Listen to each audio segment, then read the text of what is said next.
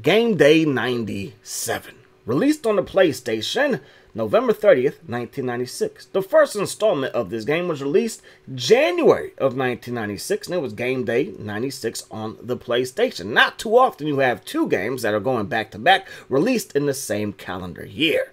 How you tackle somebody with your legs is beyond me. They do not have that feature in this game, but they wanted to show that this game is going to be all about physicality. And Gameday 97 is one of the best games on the PlayStation, sports related or not sports related, and it was ahead of its time, especially when you compare it to a game like Madden 97. Now, unfortunately, there was only a few things you can do in this game, and this is a little bit of a drawback. You could only do preseason, new season, and go into your memory card file. So a little bit lacking when it comes to a franchise, but they did have fantasy draft, and we'll get into that in a second. When it comes to what you can do as far as selecting the team, they had 30 teams. No Cleveland Browns and no Houston Texans. The Browns were now the Baltimore Ravens for the first time ever. To select your team, and I wish I would have knew this when I was a kid, because like the first months of having this game, I only did Steelers versus Cowboys. It was quite annoying, but I had fun. Huge football fan, if you didn't know. So if you want to select your away team, you would select the L1 or L2 button, or I should say hit the L1, L2 button to go up and down. For the away team, you would hit the right R1 or the right R2 button, obviously on your controller or whatever it is you were trying to play with. The St. Louis Rams had the worst offense in the game. The New York Jets had the worst defense in the game. The Green Bay Packers had the highest passing rating team, and that had a lot to do with Brett Favre being 97 overall to match the 97 overall passing rating for the Packers. The Cowboys had a #1 rushing attack led by 97 overall Emmitt Smith, and their rushing attack was 89 overall, and the second best running back was the Detroit Lions' Barry Sanders. Speaking of Detroit Lions, their catching is #1 at 92. They had Herman Moore, they also had Berrien,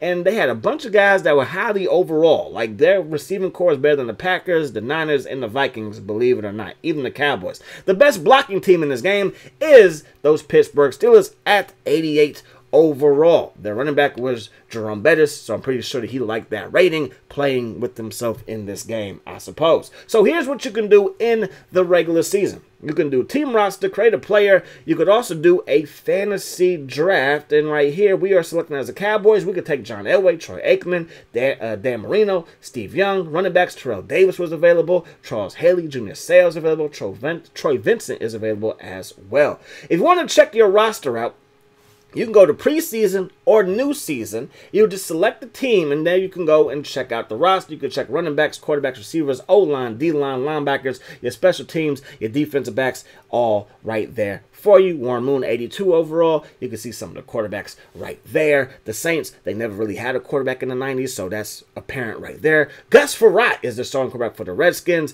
and then you see Vinny Testaverde for those ex-Cleveland Browns, now new Baltimore Ravens. Speaking of the Ravens, Ray Lewis is 74 overall.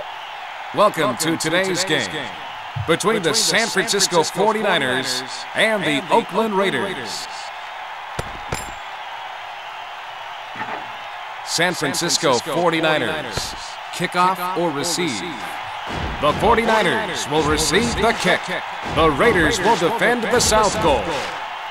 So that is your PA announcer, who also is your tutorial guy and who is also your play-by-play announcer as well. They did not have an actual team for this game, so again, it was the PA announcer to say who got the first down, who made the catch, who scored a touchdown, and so on and so forth. When it comes to the packages, they did have packages, and they had automatic motion. Right there in the Stokes, you see the little dotted line going across the play? It was an automatic motion. You did not control it. If it's in the play, the guy will automatically go in motion. They also have packages where you see Lavelle is the starting quarterback for the Niners, but Kirby will be in the slot for this formation, and Kirby is their running back, not like their starting running back or fullback. Verdell is their fullback, and he will be in this formation, not Lavelle, and Kirby will be in the slot. Now, this is unique to the Niners. They did not have different playbooks, but they did have different packages, and you can see the cheerleaders and the chain gang moving up and down the field, all right? So for the Cowboys, it wasn't that way. Emmitt Smith will be in every formation, but for the Niners, you had Lavelle in some formation as a running back, Kirby sometimes as a running back, and then Verdell as their fullback that will play running back from time to time. Deion Sanders is in this game, obviously, but as a corner, but in this game, he's automatically put in at receiver. Options: For the sunshine, you got rain, you got snow as far as weather is concerned, you got nighttime, you got very windy conditions, so on and so forth. This is the menu right before you jump into the game. Now, this is how the snow looks in the game. It's 1996. This is snow. It doesn't look horrible, but also doesn't look great. You can see that around the Steelers symbol in the middle of the field, it was kind of clear. And then on the outside, you had the snow all over the field. Right here, you could see the rain coming down for the Chicago Bears game. And around the Chicago Bears logo, you could see some dirt, some mud right there. And here, this is a regular season game, Cowboys versus the Bears. It's clear, and there's nothing around the Bears symbol that would suggest that the field is getting beat up due to weather. This is a nighttime game. It looked like there was two different colors out there, but I think the color outside of the blackness of the stadium or of the sky was the Rocky Mountains. So I did not think that there was a glitch. I do think that that was just what it was. Stiff arm right there by Jerome Bettis. The stiff arms were vicious. It was like punching somebody.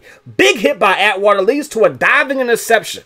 Yes, the hits in this game were absolutely ridiculous. The ball is loose. They dive for it. And again, this game was a little bit ahead of its time. Why J. Rice is wearing 83, I don't know. But that's how you jam somebody. Just like that. And then J. Rice is like throwing punches back at Terry McDaniel. It is what it is. You could also run into the chain gang. And this, again, 1996, you could run into the chain gang. Now, one thing that was a little bit of the issue for me, and maybe I'm just used to having a yellow line to let me know where a first down marker is, it was kind of hard to gauge how many yards I was gaining per play. Like, this is a big run. I couldn't tell you how many yards it was, but it was a big run. When it comes to touchdown celebrations, Miller makes the catch right there, gets to the end zone, he spikes it, puts his hands up, touchdown. Terrell Davis scores, spikes it, puts his hands up, touchdown. Then Miller, he's going to score another touchdown, and you'll guess it. You spike the ball, you put your hands up, it's a touchdown. There you go. You could customize your camera, which I thought was a cool feature. As you see right there, you can zoom in a little bit more. You could go to the little angle. You could then customize it totally. You can zoom in. You could zoom out. You could angle it. You could look from the defense perspective. And then you just set it and you could play like this. Do I recommend this? Absolutely not, because it's going to be hard to see who's open.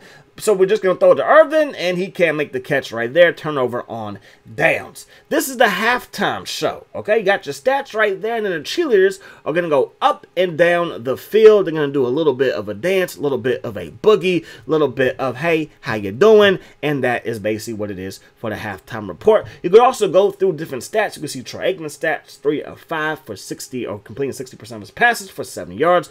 Emmitt Smith, 3 carries for 18 yards. I was playing on 2 1/4 to make sure I can get this video out in a timely fashion, okay? Don't judge my numbers. Sanders with a catch of 24, Irvin with a catch of 28 yards. Troy Aikman absolutely having a day. Deion with the most tackles with 2. And they say Deion don't tackle. Deion has always tackled. Don't let the haters fool you. So right here we got Emmitt Smith, and we're going to go right up the gut. And Emmitt Smith is going to pick up a decent game, but he's going to get hurt right here, and you can see him kind of flop. At the end of the play, he kind of gets up, goes back down. I think that indicates that he is hurt, and he was hurt, and that sucks for him. He's going to be out with a head injury, believe it or not. So bring in Williams, and again, with that one formation, Williams did not see the field. It's all about Emmitt Smith. With the Niners, they use different backs for different situations. The Bears call a timeout. The game is tied at 7. They call a timeout because they know they're going to need the ball back. They kind of allow us to score, maybe, maybe not, and now they have a chance to try to score. Right here, Haley is lined up on the left side.